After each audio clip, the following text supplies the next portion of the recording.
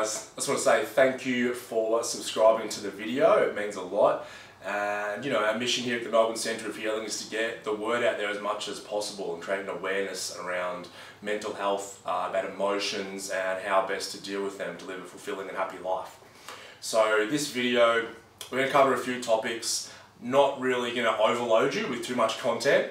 Just want you to have a really basic awareness and understanding of emotions and how they work, and some exercises that can help you deal with your stress and emotions on a day-to-day basis. So first of all, what is an emotion? An emotion is simply an energy that runs through our body. So our emotions aren't us, but they're simply a state that we're in. So if you hear someone say, oh, I'm sad, I'm frustrated, I'm angry, it's not actually who you are. It's simply a state that you're in and an energy in your body that is best to be released. Now, whenever we push down that emotion, distract ourselves from it, try and escape from it, we don't actually release the emotion, so it gets held in our body. And so, over the weeks, months and years, these emotions that aren't dealt with can build up in the body, and as our emotions in our body build up, so does our stress. So the more and more emotions we're holding, the more and more stress we have. And that's when you can see people snapping at minor things. They might be in traffic, maybe they spill their milk.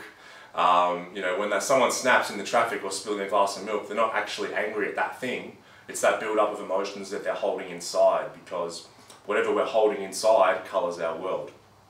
So how do we release these emotions as they come up? Well, we're going to show you a nice, quick and easy exercise so we can start releasing emotions as they come up.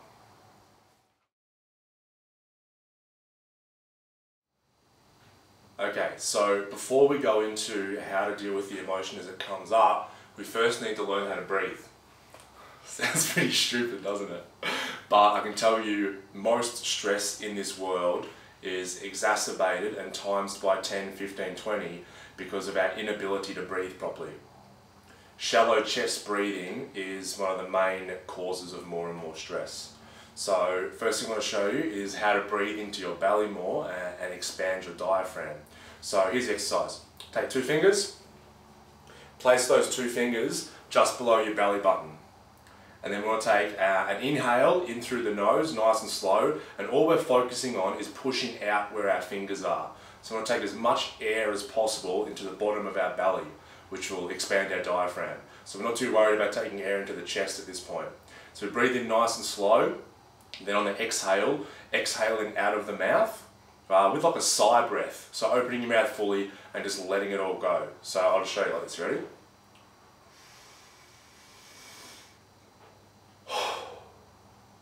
So that's how to breathe deep into the belly. So an exercise you can do is do that simply 5 breaths.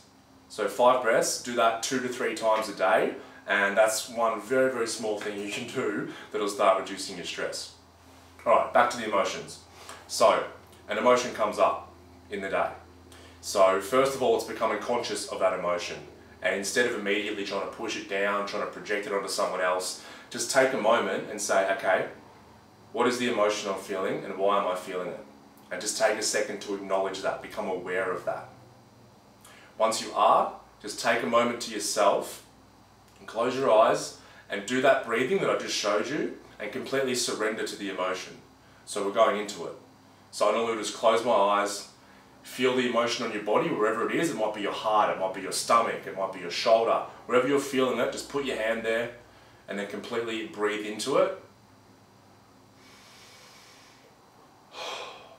And it may take 10 seconds, 30 seconds, a minute, however long it takes, just breathe into and surrender to that feeling until it releases.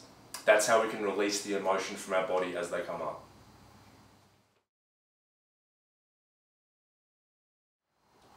Okay, so let's now talk about significant emotional events and the gestalt.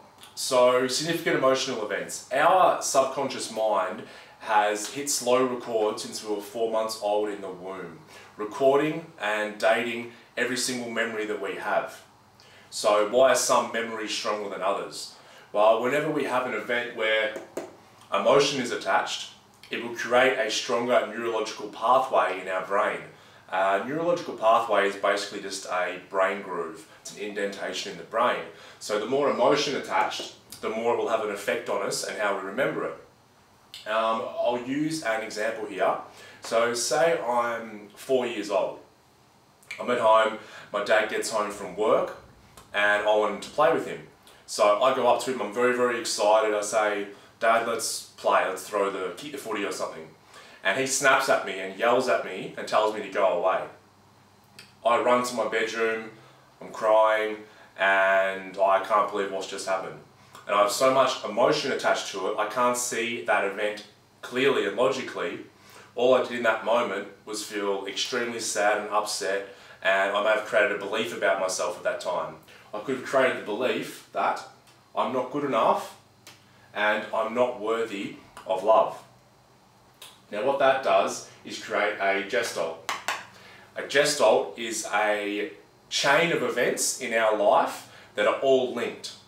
So that event that I just explained then, let's call that the first event in the chain. I've created those beliefs, I'm not good enough and I'm not worthy of love. What I'll do then is act out those beliefs in a lot of other events in my life because I haven't cleared that up. So what we need to do, we have techniques here where we can go back to that first event and release the emotion behind it. Once the emotion is released from an event like this, you can see it clearly for what it is, because the emotions cloud it when it happens. So if I can release all that emotion I had from this first event, I can then see that it was nothing to do with me. Maybe my dad had a horrible day at work. Maybe he'd been fired and he was worried about how he was going to provide for the family. And just because of that, he snapped at me and it wasn't my fault. I can release the emotion, I can see that for what it is. What that does, it collapses the chain, thus changing those beliefs. So when I have situations in my future that are presented to me, instead of acting out on the belief that I'm not good enough and I'm not worthy of love, they're gone now because we've collapsed that chain of events. So it makes for a lot brighter and clearer future.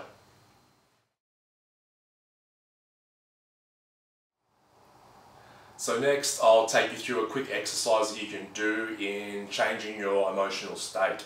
So say the breathing thing, you're a bit new to it and you're still practicing it, and you want something else or an alternative.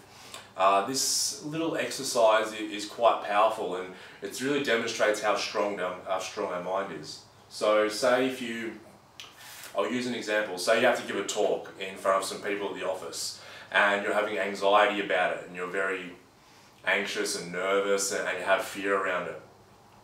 Take yourself off for a minute just by yourself and think back to a time when you were very calm and very relaxed. And so have your eyes shut and just play out this memory that you have when you're very calm and relaxed. Because our subconscious mind cannot tell the difference between an actual event and one that is vividly imagined. So once you play this out, your physiology will change, which will reduce your fear, your nervousness and your anxiousness. So yeah, give this one a try.